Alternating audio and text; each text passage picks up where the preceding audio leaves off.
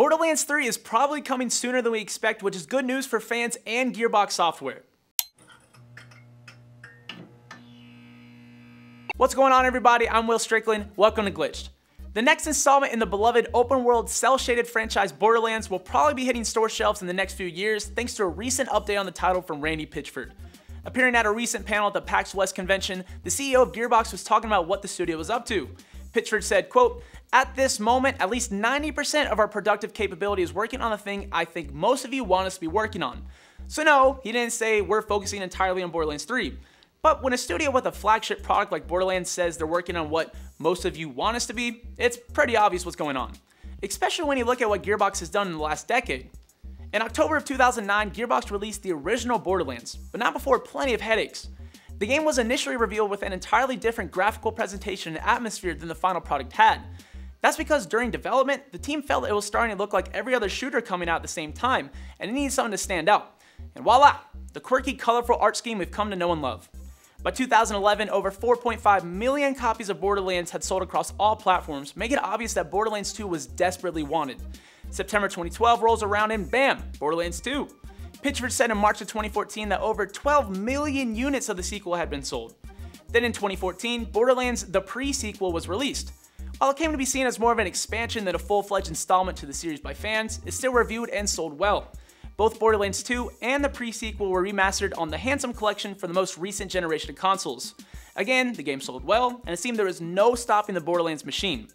Well, except for its own creators. Gearbox stepped away from the franchise and instead released a zany multiplayer battle arena game with tons of characters to choose from. No, not Overwatch. I'm talking about Battleborn. And that right there is what caused the game to be found in the bargain bin just months after release. Battleborn came out on May 3rd, Overwatch on May 24th. With betas for the games having been available around the same time, players pretty easily figured out that Overwatch was objectively the better game. On top of that, it suffered from twin game syndrome. The term comes from a phrase used when two movies with very similar plots, produced entirely separate from one another, come out at the same time. The best example of a twin game I can think of is Infamous and Prototype, both being about a guy in a city with powers choosing between good and bad, and both coming out just weeks apart from each other in 2009. In these cases, it's never symbiotic. One always comes out on top, and in this case, Overwatch was the clear winner. So now it's late 2017, Overwatch is still popular as ever, and you probably hadn't heard the name Battleborn since it came out until watching this episode. That's why it's so important for Gearbox to start releasing official details about Borderlands 3 and set a date for release. They need to start getting back into the minds of everyone with the name Borderlands. Borderlands is a franchise that has made itself famous because of its originality and replayability. For a game that's 5 years old, Borderlands 2 still has a respectable community on Twitch. I mean, it's no League of Legends, but then again, what is? The buzz any articles pick up if they have new pieces of Borderlands info is impressive, proving that the hype for a new mainline installment is all there. Plus, it's not unheard of for big studios to use the money they make off their blockbuster titles to help fund new, more experimental ideas. Maybe Battleborn didn't turn out how they had hoped, but at least they have something to learn from.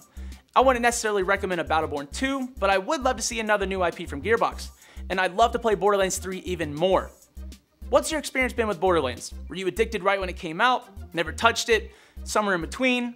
Let us know what you think at facebook.com/glitch.news. Make sure you like that page to keep up with all your gaming news. You can also visit watchapptv.com to check out all of our social medias and past episodes. This was Glitched. See you next time. It's ruining my life. I lost my job. Had to drop out of school. Lost my kid. That's right. Took him to the park. He caught it at the local.